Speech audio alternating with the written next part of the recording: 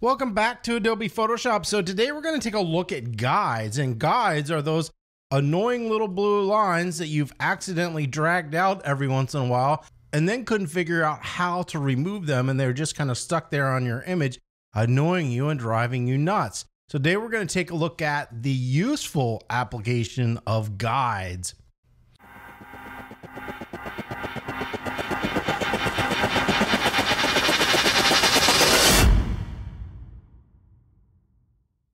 Now, as a photographer, I'm not using guides all that often. I think graphic designers or illustrators are more likely to use guides. But I'm going to show you a couple different applications for guides and how to use them and set them up inside of Adobe Photoshop. So we have a grid of images that I've downloaded here. So let's say that we have something like this. In this case, it's a group of hearts, and we want to lay these out on a page. Well, how do I align these so everything is in the correct position? And the answer actually is guides. Guides will allow you to easily align stuff. Now, one of the cool things that you'll find with guides is there's something called snap to, where you're allowing the program to snap to the guides. If you want stuff to snap and make sure it snaps, what you would do is just go up here to view and then notice that we have snap. And then under snap, we have snap to, and we can select whatever we want. Guides, layers, documents, or we can come down there and hit none. In this case, I'm going to leave it so it snaps to everything. And that's how you make things snap to your guides in Photoshop. And that makes it really easy to set stuff up. So guides are available a couple of different ways. Up here, I have the ruler set up and I put it in inches right here, but you can change it however you want. To hide your rulers, you're either going to hit Command or Control R, and it will hide them and show them. So very easy. Now, if you want to use a different unit of measure other than inches, you can right click and you can change it right here. So we have the ability to use pixels, centimeters, millimeters, points, picas, and percent. Remember that one. We're going to come back to it. Now, guides are pretty easy. We have this set up as a ruler, and you can see right here, this is kind of a weird dimension. It's not right at 10 inches. So me trying to divide this in thirds mathematically would be somewhat difficult to do without using a calculator and trying to figure it out. Plus, getting lines exactly set up on this is difficult, even though you can see it. Look, if it was just on the 3, it would be easy, but when you start using 16ths or in centimeters, millimeters, it's just difficult to do. But there's a better way to set up guides. The easiest way is obviously you come up to the ruler, you click, hold, and drag down, and it brings your guide. And you can try to line it up on the numerical unit that you want. So let's say I wanted it right here. I can set that up, and now that guide is set there. And it is this little line. These are old cyan layout lines that they used to use in printing. So back in the old days, when you would do a print layout, you would see these blue guides everywhere. When the camera took a picture to make the negative, these blue lines didn't show up. That's why they use that specific color. Now, if you want to move the guide, you need to make sure that your move tool up here by hitting the letter V is active. And then when you get it, you see you get that little symbol that we get right there. And then you can just click, hold, and drag that back up and it will disappear. You can do the same vertically. We can drag those over, drag that line there. And then if we don't want it, we can grab it, drag it back into the ruler, and it's gone. You can also hide and show your guidelines. So let's go ahead and just bring out a couple lines here. And so right now we have these lines. I am going to hit Command semicolon, and your guides are going to hide, Command semicolon, and it shows your guides back. Now, if I want to clear my guides, I can go under View. So all this stuff, these quick keys that I've been telling you, are under View. So we can go down here, and this is New Guide, but in this case, we want to hit Clear Guides, and it's going to remove what we did right there. Now, in this case, I could manually come in here and add these guides by just dragging and dropping them. I could also come up here and go to View, New Guide, and I can do this a couple different ways. First of all, I want to decide whether I need to make a vertical guide or a horizontal guide. In this version, we're going to go ahead and make the vertical guide. if this was a set of numbers that I could easily divide into thirds, I could manually put that number in there and it would put the guide in the right spot. But there's actually an easier way to do that. So we're going to type in 33.3%, and that's automatically going to figure out where the first third is and put that guideline. So we're going to go ahead and do that. Bam, just like that.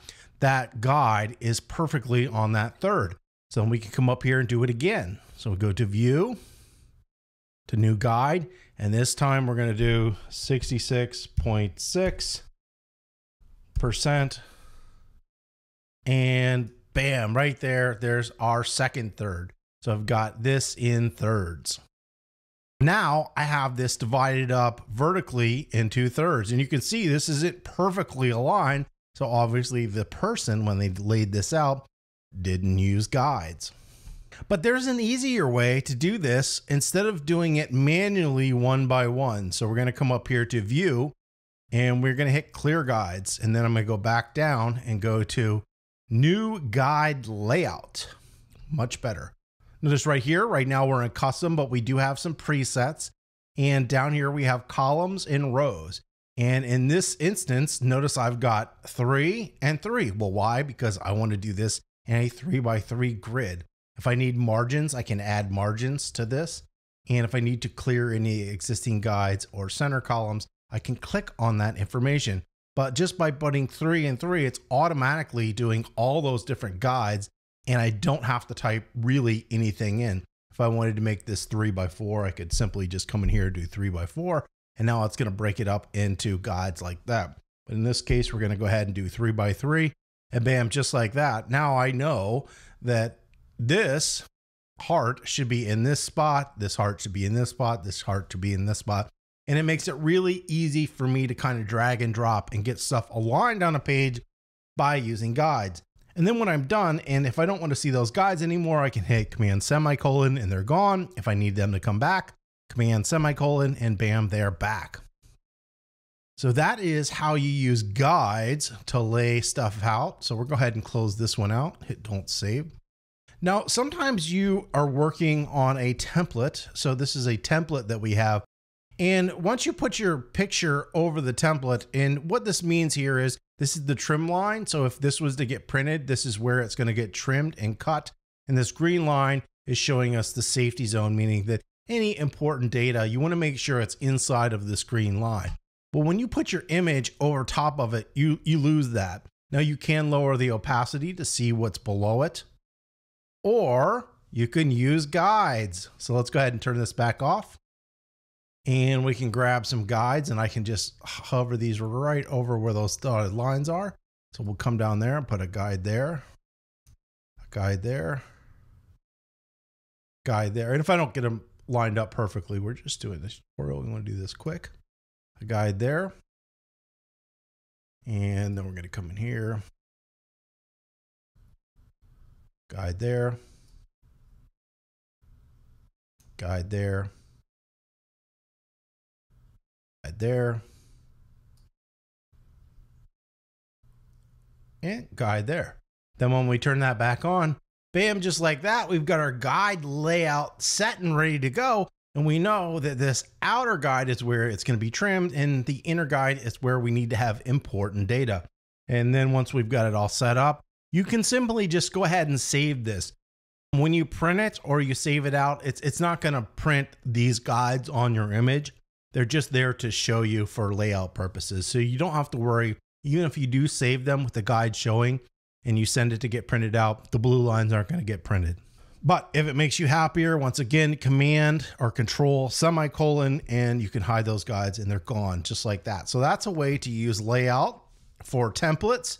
In that template, in this case, it was a postcard, but if it was for a book or anything that you want, you're always going to have some sort of guides to do it. One of the guides I use a lot is if I'm using a book, I'll put a guide in at 50%. So what I would do is go to New Guide, and then we'll do vertical again. And in this case, 50%, and that's going to give me my center point of this image.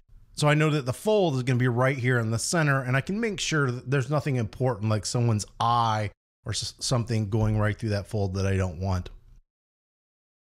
Right here, we have this little design that I found. And what we can do is we're going to drag some guides in it and see how accurate they were to getting words lined up in the grid. So if I come up here and I drag this down and I go to photo, you will notice that group and photo are on this line, but like really isn't. Now, there's no reason it had to be, but if you were laying something out like this and you wanted photo, like, and group to all be on the same line, it's really easy by placing a guide. So let's go ahead and get some type and we'll just make it black and we'll just use the plain lorem ipsum. That's going to be good. And so now when I drag this down, you're going to see when it gets close to the line, it's going to snap and it's going to hit it. It's going to go down and snap and it's going to set right on that line. Each type that you put is going to actually snap to that grid and go right in place. So everything will line up perfect.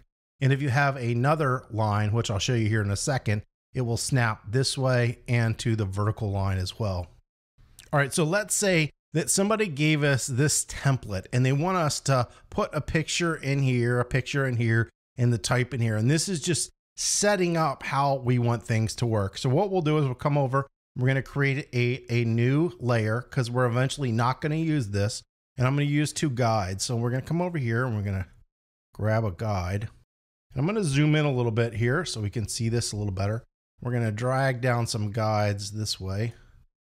And we're going to drag another guide here. And we'll just do two. Normally we'd do it for all three. So we're going to go ahead and zoom back out. And let's go ahead and get some type. Come in here and get some type. That looks pretty good. And we'll click on that. And now when we take this type and we go in here, as I drag this over, you can see it snaps right into this spot. So as I go over, it's going to snap right up against those two guides. So now it's up against that blue and up against that blue. In this case, it looks a little bit weird because you're seeing the grid, but eventually that grid's going to be hidden, so you're not going to see that. What we want to do is line this type and this type all up so they all look good. So let's go ahead and grab another one. And in this one, we'll call hidden type for no reason.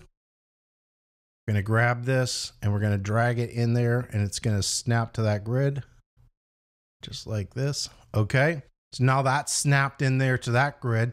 And then eventually when I turn this off, those are going to be perfectly aligned because we're snapping them to the grid. So guidelines make it really easy to align type and both images into a page to make sure everything is perfectly aligned. So if we have a guide here and a guide here, even though we have an image up here and an image up here, both of them can align perfectly to this vertical guide so that the web page is going to be completely flush from here all the way down to here.